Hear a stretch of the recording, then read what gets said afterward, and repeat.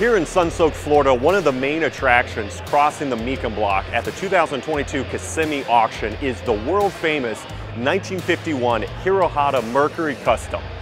This radical vehicle is arguably the most famous custom car of the classic era, being built by the renowned Sam and George Barris brothers in the early 1950s. The car features all kinds of wild touches, and from a looks perspective, those timeless and creative elements still hold up and still turn heads today.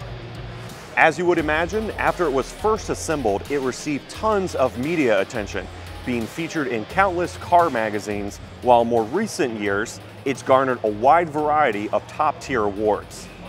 Some of those include a first in class at the 2015 Pebble Beach Concours, and in 2017, it was added to the National Historic Vehicle Register, being prominently put on display on the National Mall in Washington, D.C.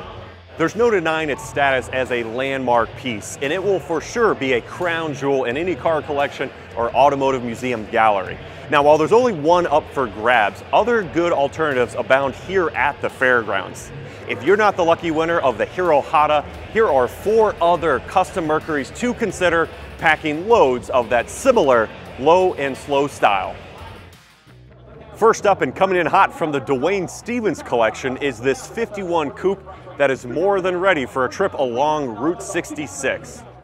After getting a 4.5-inch chop and bespoke touches like shaved door handles, Frenched headlights and taillights, a 57 Chrysler grille, and 51 Mercury side skirts, it's been painted a deep candy red, highlighted with these flames. The custom artwork continues to the extremely neat engine bay, which features pinstriping surrounding a 350 cubic inch V8 topped with a 4-barrel carb and an Edelbrock intake. The car has also been fitted with AC, power steering, power disc brakes, and to get it down low, an air ride suspension. Inside, the vibrant red theme continues, paired to tan leatherette upholstery. There's also a tilt steering column, a hidden stereo, and a low carb shifter, topped with this very cool color-keyed 8-ball. Keeping the theme on cool, but coming in a bit more understated, is this 1951 coupe. It was built by Arizona Street Rods out of Phoenix and sports a 2-inch chop on the roof. Other body modifications include a deck trunk lid, a 1952 DeSoto grille, and taillights from a 1954 Mercury. The hood has also been nosed and given rounded corners. From there, it was painted deep black, and all of the door handles and factory emblems were shaved. To highlight the profile, elegant swooping side chrome trim from a 1953 Buick was added. Another neat touch are these Cadillac sombrero hubcaps in the middle of wide white wall tires. Power comes from a flathead V8 with Offenhauser aluminum cylinder heads, an Edelbrock dual intake, and a pair of Stromberg 2-barrel carbs.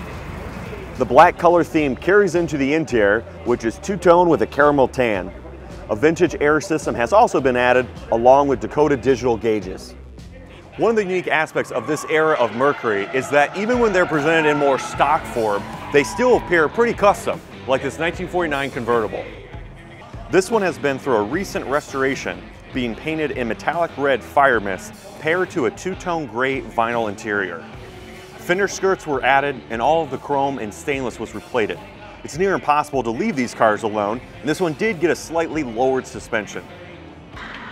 Inside an ultra neat engine bay is a 255 cubic inch flathead V8 paired to a column shift 3-speed manual transmission and dual exhaust.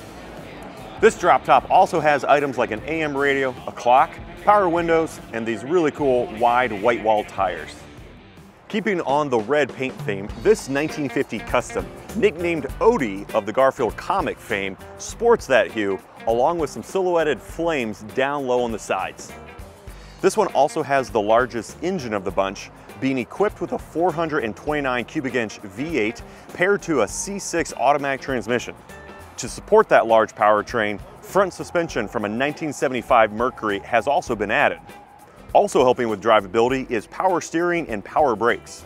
Back on the exterior, the body has received a 4-inch chop, custom bumpers, louvers in the hood, and the door handles have been shaved. Around back, the rear bumper has been reworked to have the dual exhaust exit through. Inside, there's a dashboard from a 1970s era Thunderbird, along with an AM/FM radio, AC, and to prevent sticky fingers, an alarm system. From mild to wild, this vintage of Mercury continues to be a popular option for collectors and enthusiasts, and for good reason. They're neat vehicles with tons of style. While we can't all own something as unique as the one-of-a-kind Hirohata, it's good to know that there are still opportunities out there to make a Mercury your very own.